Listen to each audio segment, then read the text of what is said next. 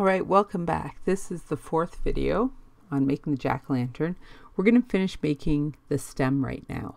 In order to do that, we've created these three planes with a sketch on each of the three planes. And now we're going to use this really cool tool called Loft. Loft is a tool that allows you to organically join different shapes that are on different planes. So Loft you kind of have to play around with a little bit. First thing we want to do is grab this first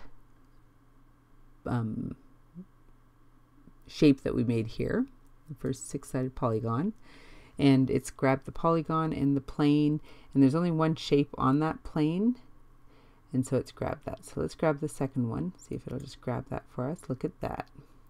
There we go. And then the third one, there you go.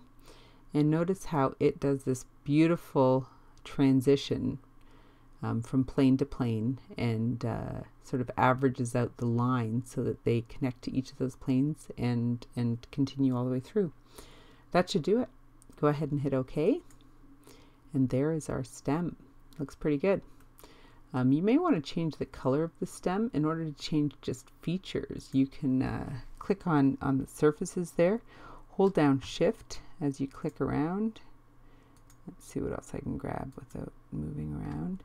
And I think in a pumpkin patch, those would probably be sort of a green color. Let's see. How about we do, well, let's do smooth dark forest green.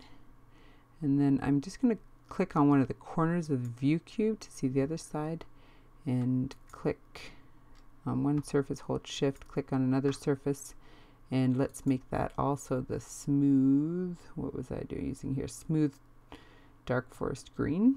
There we go. All right, there's the stem of the pumpkin. All right, so we have this work plane here, and we're going to use that work plane to create the face on the pumpkin. So if you click on the edge of the work plane and you click Create Sketch, you are now in sketch mode and you're sketching on this work plane. What you might want to do at this point is just pop onto Google and do a quick search for a jack-o'-lantern face, and that'll give you some ideas of how you can sketch this. I would recommend that you freehand sketch it. You're just going to go to maybe use circle, make a circle, another circle, like that, but you don't want it to be too happy and boring because it is a jack-o'-lantern after all. So let's put some other little pieces into it.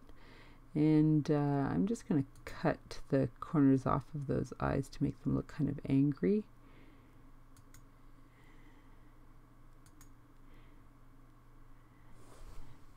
Enter to create a new line.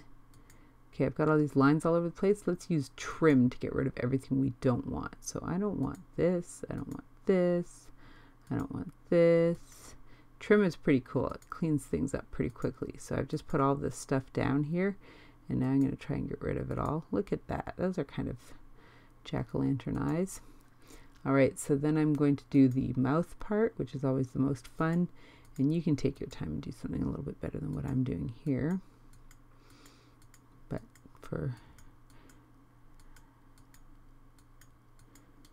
there we go. That's pretty awesome little jack-o'-lantern mouth, if I must say so myself. And make sure to close it. So an important piece here is that all of these lines have to properly attach with each other. There we go. And then I think we probably need a nose as well. So we can go there and make some sort of a nose, and you can be a lot more artistic than I am. Trying to grab stuff from behind. There we go. So remember, you can zoom as you're doing this by just using the little rolly thing on your mouse and then push it down to pan. Finish sketch. All right, let's extrude that. Use extrude and click the different parts that you want to get rid of. And this is kind of in my way here. There we go. And they are all working very nicely with us. And then in the extrude window, you can, this top section here is when you want to add material. This middle section is when you want to take away material. And you might need to just move things around a little bit to see how far you need to take the material away. And so we have it set that it's only digging in by 1 inch.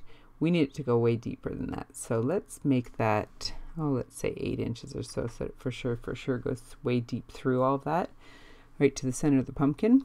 And so we're removing material and we're going in by 8 inches. Hit OK. And will you look at that? It's almost a jack-o'-lantern. Last thing you're going to want to do is, if you can mouse inside of one of the eyes, you can click on the inside face and you can turn that to a nice bright yellow, and it'll look a little bit more jack-o'-lanternish because it'll look like it's lit up inside. Where did I see that? Canary? I think canary will do. So let's make the inside canary. Look at that. And then let's orbit around a little bit, see what we've missed. So again, we're